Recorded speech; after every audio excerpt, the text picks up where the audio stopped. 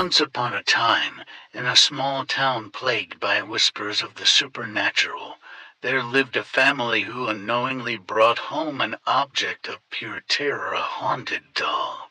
It was an innocent-looking porcelain doll with delicate features and a captivating smile, but its charm masked a malevolence that would soon consume their lives.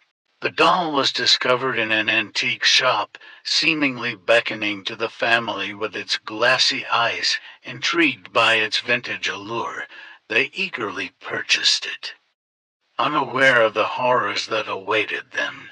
Little did they know that the doll carried a curse, an ancient entity bound within its fragile frame. At first, the family delighted in their newfound treasure. They placed the doll on a shelf in their daughter's room, believing it would bring her joy and companionship. But as night fell, strange things began to occur. Soft whispers filled the air, their origins a mystery. Objects would inexplicably move or disappear, only to reappear in the most unexpected places. As the days turned into weeks, the doll's presence grew more menacing. Its porcelain face seemed to change expressions, its smile transforming into a wicked grin when no one was looking. The once peaceful home became plagued by a chilling aura, an icy breath that sent shivers down their spines. Nightmares plagued the family's sleep, vivid visions of the doll tormenting their subconscious.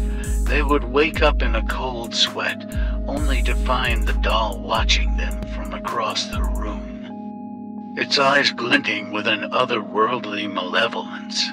Desperate for answers, they sought the help of paranormal experts, hoping to break free from the doll's grip, but their attempts proved futile, as the curse was deeply rooted within the doll's ancient soul. The experts warned them of the doll's sinister nature, advising them to dispose of it before it consumed their very essence.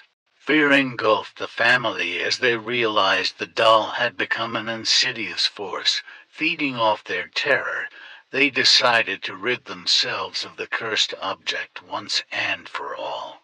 Gathering it up in trembling hands, they placed chains around its delicate limbs and locked it away in a hidden chamber beneath their home. For years, they believed they had finally escaped the doll's clutches. Their lives regained a semblance of normalcy, and they prayed that the nightmare had ended.